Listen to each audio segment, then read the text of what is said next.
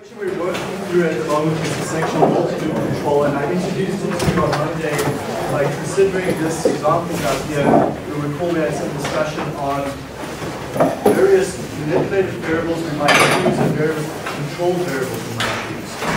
And today's class is all about selecting those manipulated variables to go with the corresponding control variables. As you saw, and the reason why I took this example last time, because this is a real case study. This is a sort of type of decision-making control engineers need to make. Not even just control engineers, chemical engineers in general, when we're designing our flow sheets, have the knowledge of which manipulated variables go up with which control variables. And how we do that is going to be looked at in today's class. But let's start slowly on a 2x2 system. So 2 inputs, 2 outputs. And I introduced this study in the class on Monday.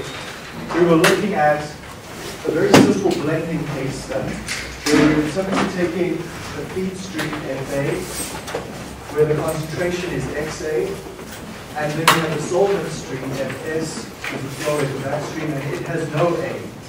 And we blend those two together, we get a blend flow rate FM, and we get a blended concentration XA.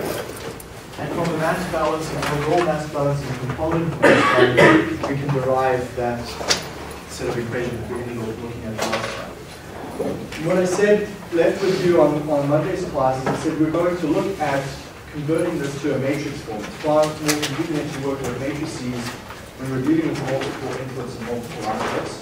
So let's take a look at how we do that. Well, we say control variable 1 and control variable 2. That's my output. In the context of this example, CV1 is the first manipulated variable would be the flow rate of M. That's going to be my, my first control variable is it's FM. And the second control variable is XAF. So that concentration. I would like to control both the flow of the mixture and the concentration of the mixture. And what we're going to look at deriving is an input vector where my inputs are my 2 manipulated variables. In this case, they're FA and FS. Okay, so my control variables are my outputs, and then I have my inputs over here. So FA would be MV1 and FS would be MV2. So you might want to add that there, MV1 is equal to FA and MV2 is equal to FS. So our general goal is to create a matrix where we can say our CV vector, that's a vector CV, is some sort of matrix and another vector here, MV. So I want the vector CV to lead to another vector. CV is my output vector, NV is my input vector, and then I have this transfer function matrix over here. Transfer function. And the systems we're dealing with are going to be called square systems because our number of manipulated variables is going to be the same as the number of controlled variables, and so that matrix then is a square matrix. So you will hear this terminology in process control that you use the square system. That's because your inputs and output number are the same. So what is the transfer function that goes here in this first position?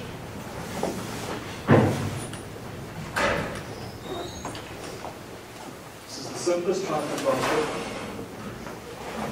Take a look at those equations that you have in front of you.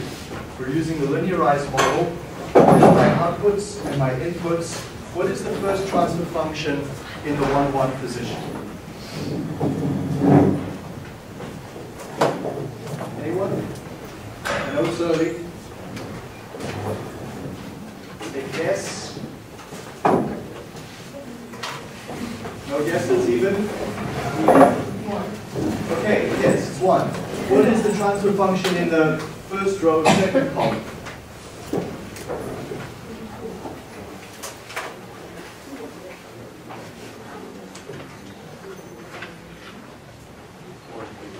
It's also 1, okay? So Fm is equal to Fa plus Fs. Okay, so the coefficients in front of that is a 1 and a 1. Let's take a look at the second row. The second output is XAM. The first transfer function in the second row tells me what happens to XAM when I vary Fa. So the transfer function over there is this term Fs divided by Fs plus Fa squared.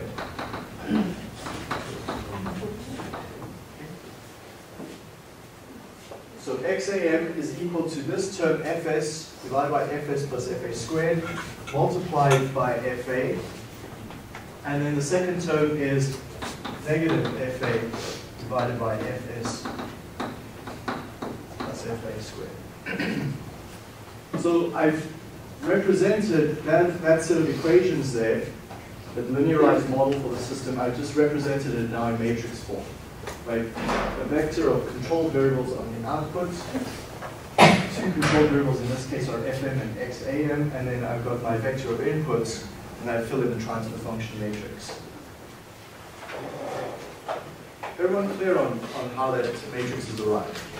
So it's a short little warm-up here for this morning. People still kind of asleep. So let's take a look at the way we use this. Well, remember last time we were looking at these diagrams that relate the inputs to the outputs, and we were using these diagrams to figure out if there's interaction in the system. Let's draw the diagram for this case. My two inputs are Fa, and my second input is Fs. And we derive transfer functions that tell me what happens to the output for the inputs.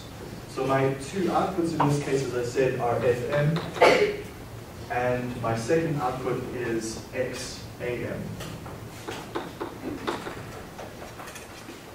So let's fill in these transfer functions. We said that this input Fa will have some interaction on Xam, which we represented that intermediate transfer function, and the second input Fs also has some interaction on the first output. So we drew these diagrams in class last time. What four entries go in those corresponding boxes? What goes in the first box?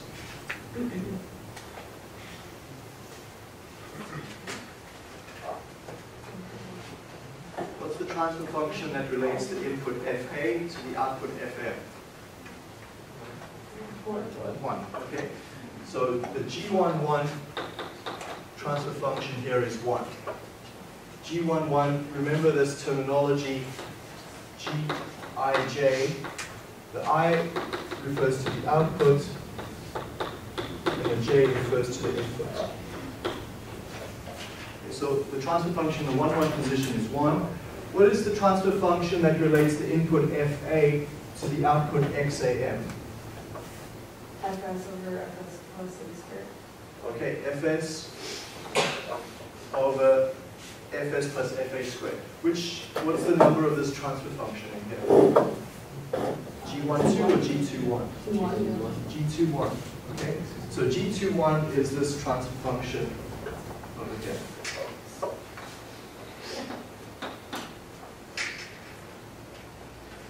The next transfer function down is G, which one? G12, and that's equal to 1. Okay, so this is the transfer function that tells you what happens if you change Fs and the effect on Fm. So as we add more solvent to the system, the flow rate of the mixture goes up. It's a positive transfer function. And then Fs related to Xam is G22. It's my last transfer function over there.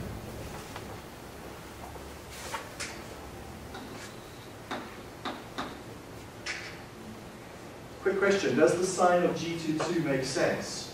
G22 is a negative. We know that because FA, Fs, and Fa are all positive quantities, so there's a negative sign there. Does it make sense that G22 is negative? Quick check on consistency here. Yeah?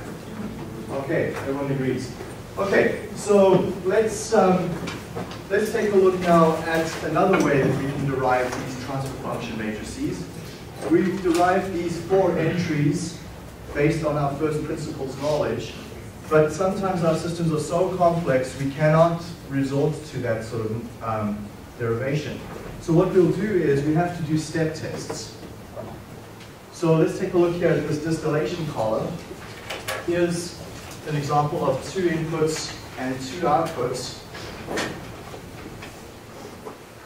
So my outputs in this example are the distillate concentration and the bottom's light key concentration. So XD and XB.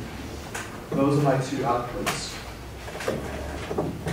And I'm able to manipulate, so my input variables, my inputs or my MVs. I have 2 valves that I can use to change those 2 outputs. XD and XB can be adjusted by varying my reflux flow rate R and by varying my boil up vapor that I send back up into the column with the reboiler. So V is my second manipulated variable.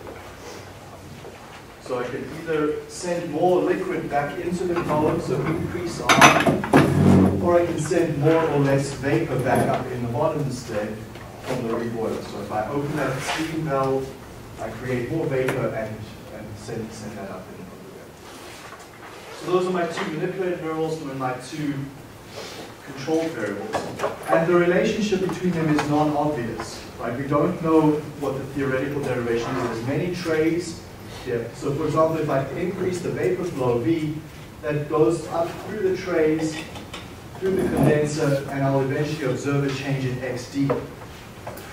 So by increasing V, I'm going to affect both XD and XB, those light key concentrations in the distillate and the bottom. And so, because that relationship is too complex to figure out from theoretical equations, I simply make step changes in my plant. So here we observe we've made a change in R. So step R up and keep V constant. So here we see a step up in R and V remains the same. And then I observe XD changing in this first order plus time delay way, and I observe XB changing in a first order plus time delay way.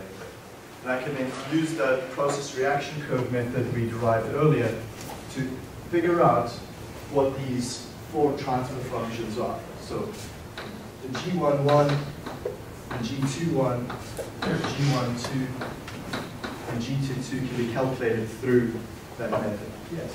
Didn't you say yesterday that when you're tuning, you have to do the step input simultaneously for both variables? We're not tuning here. What we're doing is we're trying to figure out what these transfer functions are. Okay? So we don't know what G11, G21, G21, and G22 are yet. When absolutely right. When we tune, we have to tune both loops simultaneously. But we're not even at that point yet. We're still figuring out what our process looks like. So we get that, and then we would switch this around. Now the graphs are not shown here. The next step is you would keep R constant and step V, and then you would get another 2 curves for XD and XB. So you get your 4 transfer functions that way. Okay, so we can do it either theoretically, derived it from first principles equations. So one way is fundamental modeling, and the second way you can figure out what those transfer functions are through the step test, the process reaction curve. Either way, you'll end up with a transfer function matrix now. Okay, and here, for example, might be the transfer functions for the distillation column. So we see our gains, our time delays, and time constants 4 times, relating each of the 2 inputs to the 2 outputs. Now, what we're going to start to see in today's class is we're going to be less concerned about these time constants and time delays.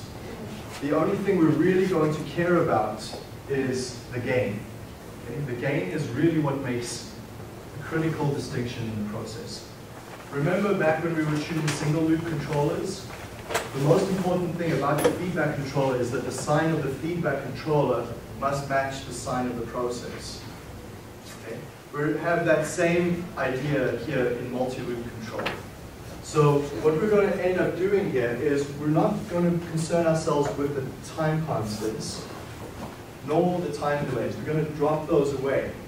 And the reason is quite simple. The time constants simply tell you how long it takes to reach steady state, and the time delay tells you how long the delay is before you get to steady state. But given enough time, you will reach steady state, and the thing that tells you where you're going to land up is the gain. So the time constant and the time delay don't mean too much. They simply tell you how long it's going to take to get to steady state, but the gain is really the important parameter that tells you what that steady state is. Okay, so what we'll end up doing is we're going to create a steady state gain matrix from the system. So for the distillation column, our steady state gain matrix is going to have which 4 entries? What will be the first entry? 0.07. Right. 0.07. The next one. What's the steady state gain element in the first row, second column? Minus 0.06. And down here we have 0.1, and then minus 0.1. Okay, so this steady state gain matrix simply tells me the relationships of the gains between the inputs and the outputs. Okay. What we've done is we've dropped away the dynamics. The time constants and the time delay, those dynamic issues, we drop away and we simply consider, given enough time, that's what the system's behavior is going to be. And so we're going to start to see that coming up in the next section. And the other reason why we use it is if we land up with a system where our gains are all on the diagonal and we have zeros everywhere else, then we know we have a set of independent inputs and outputs. You can then go manipulated variable 1 and control variable 1, be tuned and worked on totally independently because none of the other inputs are affecting it and none of the other outputs will be affected by that. Okay. So having zeros on the off diagonals is a great result. It means we have independence in our system. And then we can go use all the stuff we learned earlier in the course. What today's class is about is when you don't have zeros over there. Okay? That's what we're going to try and figure out. And then to come back to the point is how are we going to tune the system if we have non-zeros there? So for example, in this case study, we have non-zero here, non-zero here. These two transfer functions are non-zero, indicating that if I make a change in this input fs, it's going to propagate up through and affect the other outputs. So how do we deal with that? One final example before we move on. Yes, Mark? When they're all independently, you have 0 off diagonal and all of the roots are independent? Yeah. If they're all zeros on the off diagonals, you have independent roots. Let's take a look at one more example before we move on. This example looks at a tank that's heated, that's cooled this time. We're cooling with valve V2, and we're feeding with valve V1. Now, those are my 2 manipulated variables. My 2 controlled variables are the temperature in the tank and the concentration of A. So 2 controlled variables, 2 manipulated variables. There is a third manipulated variable and controlled variable, but that's already taken care of. The level in the tank, that controlled variable is adjusted by this outlet valve position. But we're going to assume that loop is separate and operating independently.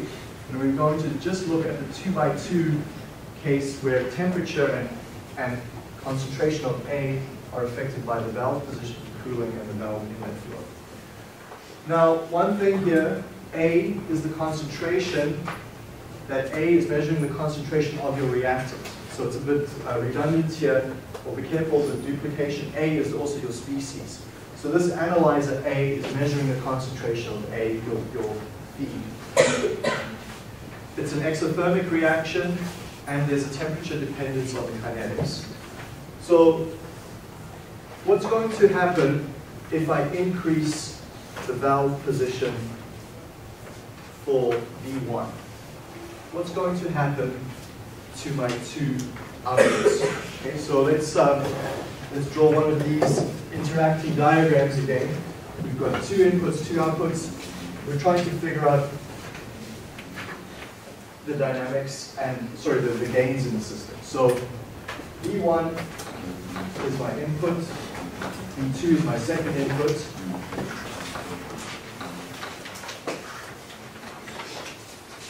Let's call A my first output, and let's call T my second output.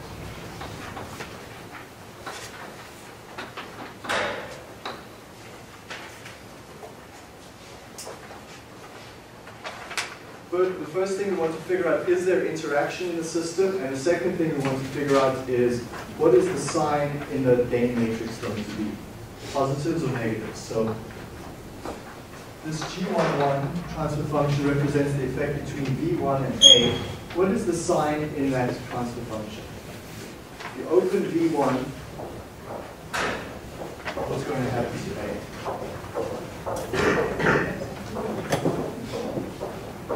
Talk about it. What's the next one?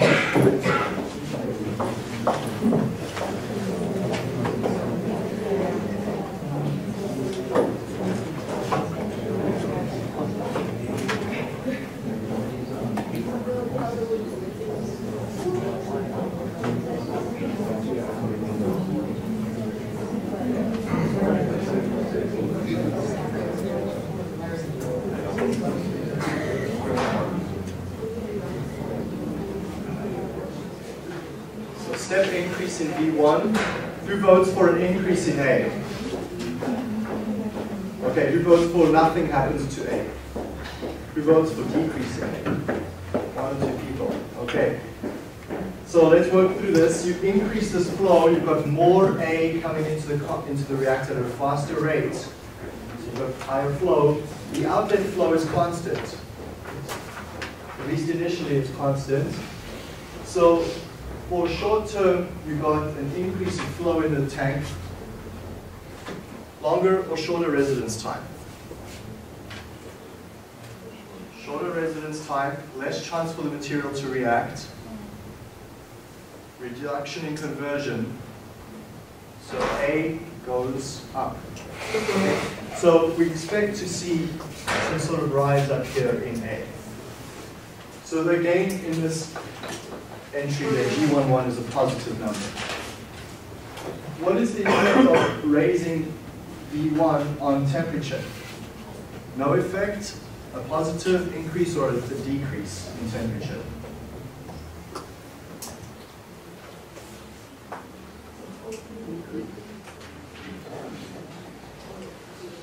Plus, minus, 0.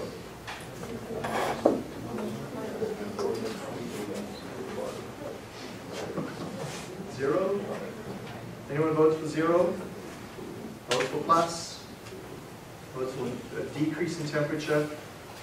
Okay, so we've increased that flow rate into the tank. There's a shorter residence time, less time to contact the coils, but also shorter residence time, less reaction, less heat of reaction released. Okay, so lower kinetics, lower conversion, less heat of reaction released, less heat being released by the reaction, also less contacting time with the coils. So for all those reasons, a decrease. Okay, so G21 is going to be a negative.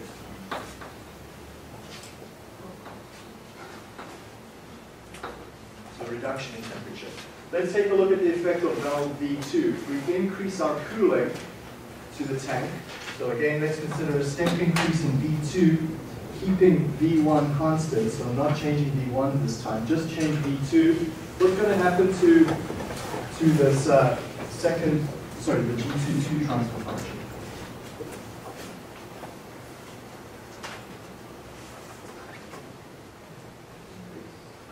Negative, right? So add more cooling to the tank, increase the cooling flow, a reduction in temperature. What's going to happen to the concentration?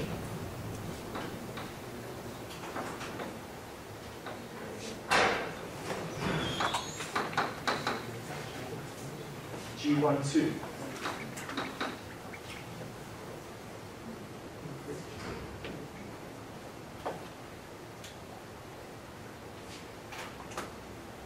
No effect. Increase. Decrease. Up, down. Unsure. Okay. You add more cooling to the tank. You reduce the temperature in the vessel. Lower kinetics, your reaction rate drops. Lower kinetics, less conversion of A. So A should increase as well. So we should observe that this A will rise. Okay? So positive sign. Okay, if you do those step tests, you will not only get the sign, but you'll also get the magnitude of the gain. Okay, right now, we can't do that just from a discussion like this. So we can calculate a gain matrix fairly easily using our step tests on our process. Okay, and then we've set up this sort of diagram. The last thing that we can add to this diagram is the effect of disturbances. I haven't added those yet, but you can certainly draw them in as shown over here. What might be some of the disturbances on this process? So for example, what would be a disturbance that will affect A or T?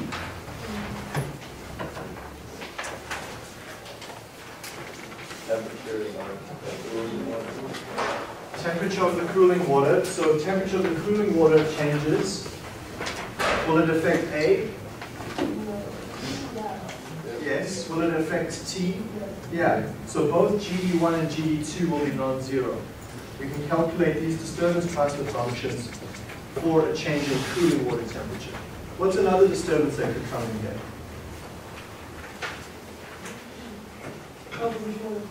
Composition of the feed, so Ca0 was assumed constant. So Ca0 will affect T or A, or both. Okay, so if Ca0 increases, we'll get an increase in A and a change in T. Okay. So various disturbances are possible, and we can calculate transfer functions for each of those disturbances as well. Okay, let's take a look now back at one of the first problems I asked about at the start of this section, and that is, should you use valve V1 to control A, or should you use valve V1 to control T? And then secondly, should you use valve V2 to control T, or should you use valve V2 to control A?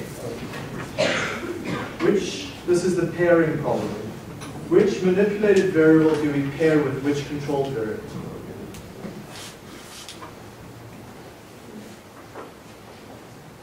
Firstly, let's ask this question. Can I use valve V1 to manipulate temperature? Yeah, we've just established that if I change V1 through the G21 position, I will affect T. Okay, so there's a cause and effect relationship between V1 and T. There's a cause and effect relationship between V1 and A. That's given in this transfer function. The fact that all four of these transfer functions are non-zero indicates that there's a cause and effect relationship between all the manipulated variables and both control variables. Back to this question. Should V1 be used for A or T? And V2 should be used for T or A? T. Why? Shouldn't it just depend on the size of the gain for each one? Shouldn't it depend on the size of the gain? So higher gain, you'll pair them up.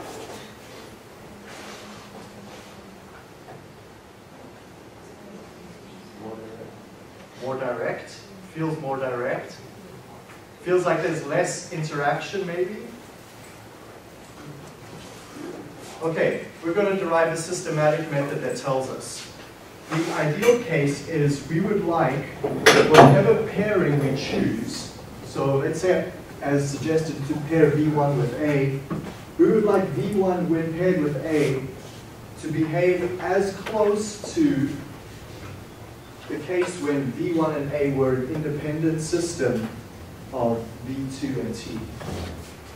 The thinking is, I would like whatever pairing I choose, that those pairs of manipulated and controlled variables, that when they're operating independently, they're going to behave the same as when they're operating interactively. Okay? This is the thinking we're going to have in mind. So let's take a look at how we might consider that. And what we use for that is a tool called the relative gain array.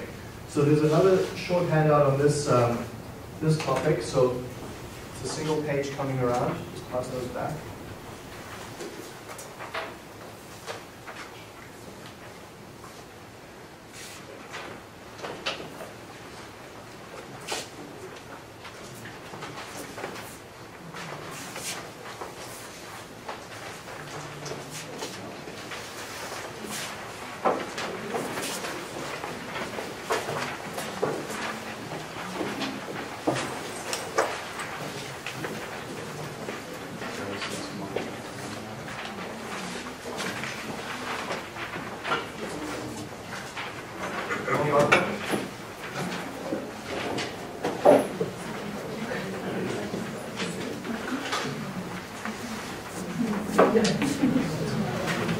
Okay, so let's take a look at this. It looks complicated on slide number 1 that's on the screen right in front of you, but it's not so bad. Let's take a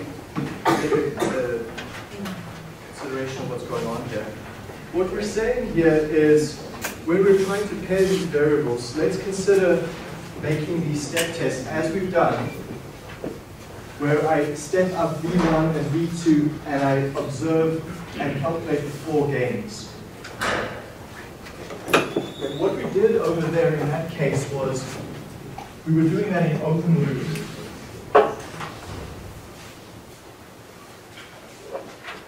so one way we can consider that is if I created a matrix, let's say CV1, CV2, CV3, there's my vector.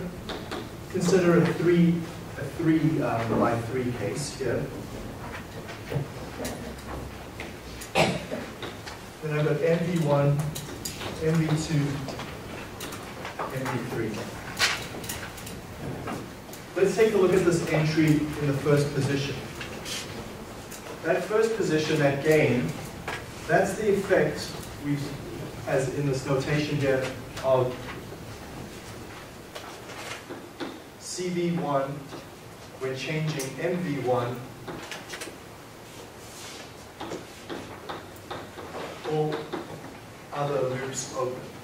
Okay.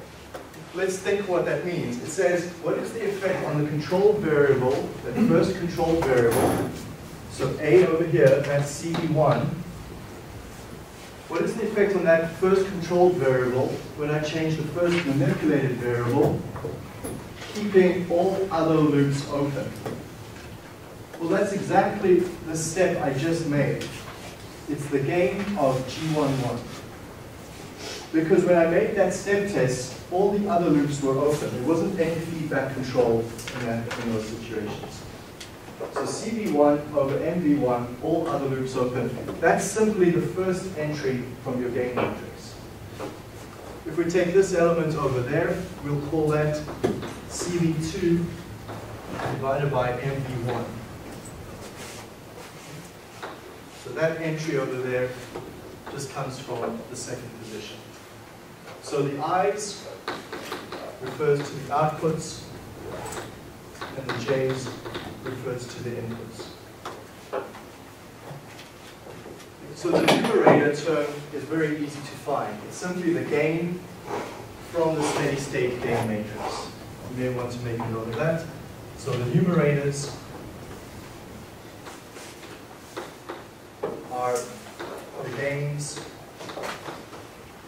from the steady state gain matrix.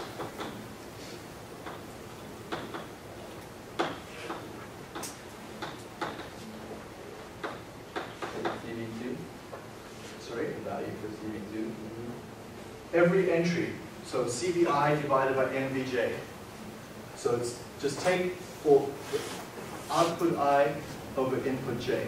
Oh, that's Just the gain. numerator. Yeah, all other loops over. The denominator is the messy part. Okay. The denominator requires you to go do a different test. It says go repeat that same test between the ith output and the jth input, but all the other loops are closed with feedback control with an integral mode. So it says, let's say we're considering the 1, 1, CV1 with NV1. It says, what is this element here, G11, going to be if all the other loops are closed? In other words, that would require me to go put a feedback controller on this second loop. Put that feedback controller in, make sure there's integral mode on there. So all my other loops are closed, but what is going to happen to G11 if I make a step change here and I observe that output over there? All other loops are closed. So it's a bit of a strange conceptual idea, but let's think about this. What happens if the numerator term and the denominator term are the same? Let's say you get a 4, a value of 4 in the numerator, and you get a value of 4 in the denominator. Is it independent? Yeah. The independent loop. It's an independent loop. So if you get the same value in the numerator and the same value in the denominator, it's telling you that this transfer function doesn't change its behavior when there's other feedback control loops around it. Okay. It's not interacting with any of the other loops. So a value of 1 is ideal. Okay. So all other loops closed. Remember we said, we showed on Monday's class, I showed you that very complex sort of snaking red dot, red line that I drew on the board that shows you how the systems interact when there's closed loop. So when there's a closed loop, CV1 over NV1 will behave differently than when all the other loops are open. But should you get the same value with open loops and closed loops, it's telling you that that loop is totally independent of the other closed loops.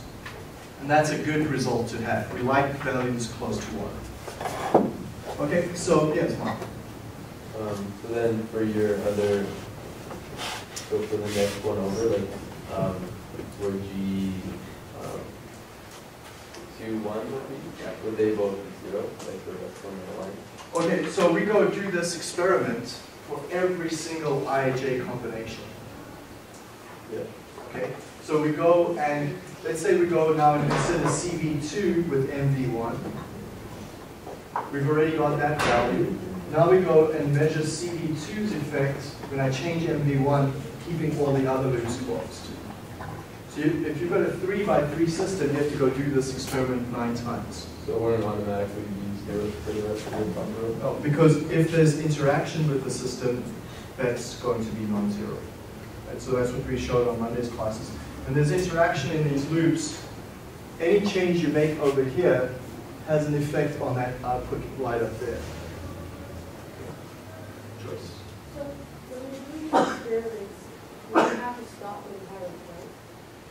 We're going to see you don't actually have to do all the experiments. Okay, this is just from a conceptual point of view.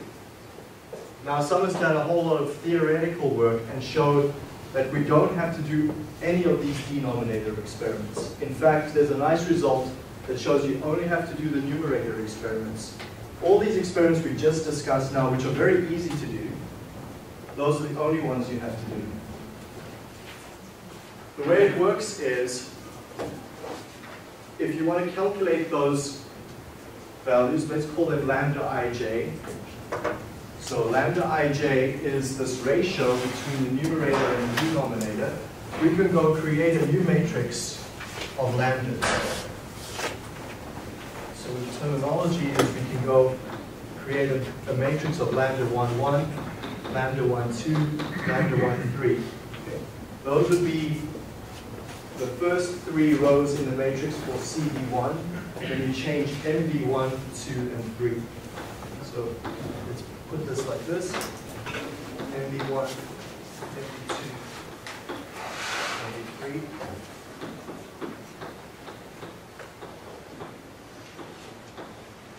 Okay, so lambda 1, 1 represents the effect of MV1 and CV1. Lambda 1, 2 represents the effect of MV2 onto CV1. So you can go and calculate these nine lambda values.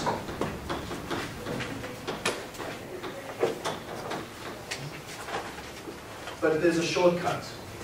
This matrix here called lambda, we'll call this simply capital lambda, the Greek letter, looks like that. So that matrix of 9 lambda entries, we can go calculate that matrix in one go by simply using the steady state gain matrix.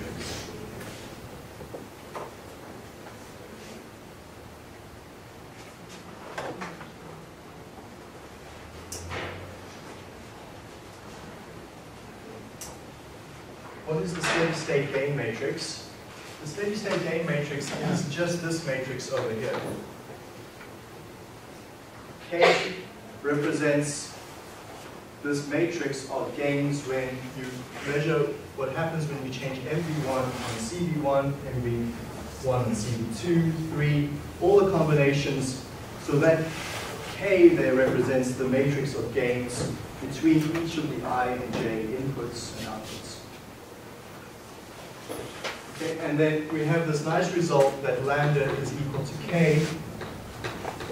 This dot with this circle with the multiplication around it means element by element multiplication. That's the equivalent in MATLAB of dot multiply. Okay, times K inverse transposed.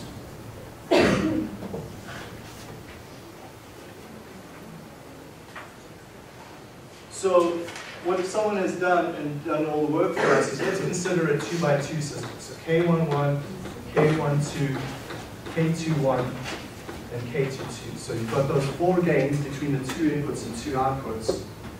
If you calculate lambda 1, 1 in the first position is simply equal to this. So there's a shortcut result, so you don't have to calculate K inverse transpose multiplied by K. So that's the shortcut result there for the first entry, lambda 1, 1. There's a nice rule that we get from all of this. I'll go to this, we'll skip 2 for now. This rule here is really useful. Each row in the matrix lambda will sum to 1, and each column will sum to 1. That's a really convenient rule, because if you've calculated one of the entries in the column, then you can calculate some of the others quite quickly. Let's take a look at a 2x2 system. So if you look at a 2x2 system, if you've calculated lambda 1, 1, you've done all the work. Okay? Because you can then calculate lambda 2, 1, lambda 1, 2, and lambda 2, 2. By using this rule that all the rows must sum to 1 and all the columns must sum to 1. Okay, time for an example. Let's take a look at the most simplest example.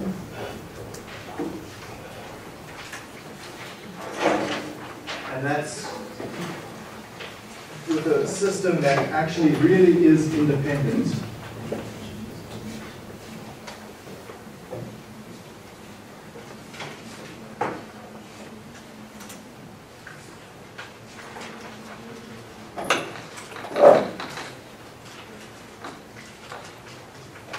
Example is when the first controlled variable and the second controlled variable have a gain matrix 5002.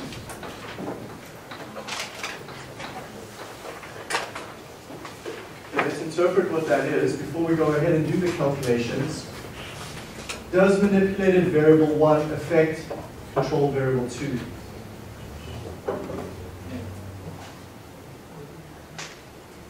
Does MV1 affect CV2?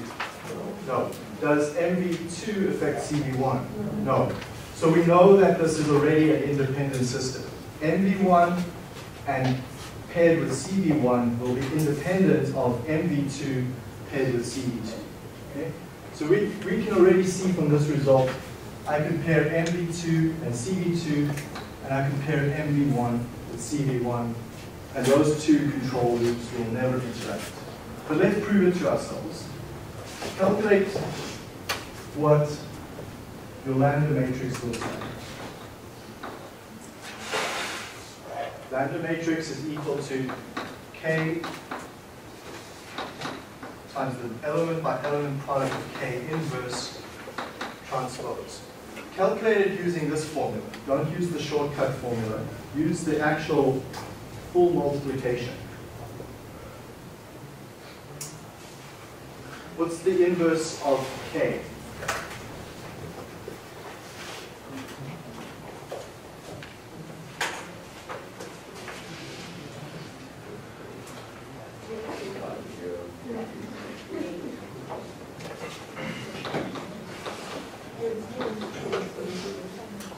Second year math.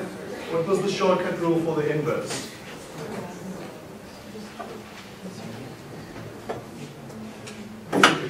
But you don't need to for this one. What does the zeros on the off diagonal tell us? We want to invert it to by any matrix. A 10 by 10 matrix that's fully diagonal. What's the inverse of it? Oh, it's not the same.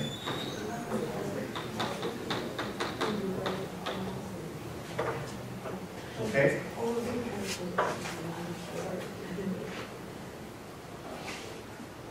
So K inverse transpose is equal to the transpose of this matrix. 0, 1, 3, 1, 5. It's the same. Right? Basic algebra. What's the element by element multiplication of K with K inverse transposed?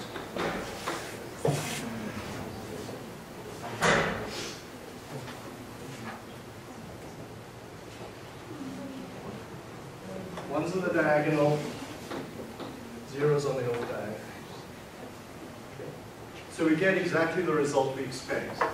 We get that this ratio lambda, so here this is telling me that lambda 1, 1 is equal to 1. Lambda 1, 1 equal to 1 tells me that when I control CV1 with MV1, in open loop I get the same gain than if the other loops are closed. So CV1 over MV1 will have the same gain, a gain of 5, whether the other loop is open or closed. It doesn't matter. It's telling me that if I open this loop, if I break that loop, or that loop is closed, it's not going to affect the gain between MV1 and CV1. And that's absolutely sensible, because there's no interaction between the second loop and the first loop. So we get a value of lambda ij, or 1, 1 here, of lambda is equal to 1. So there's a great result. Now let's take a look at this as a quick wrap up for yourself. What happens if you had arbitrarily chosen these elements in a different order? So in other words, you put 0, 5, 2, 0 there.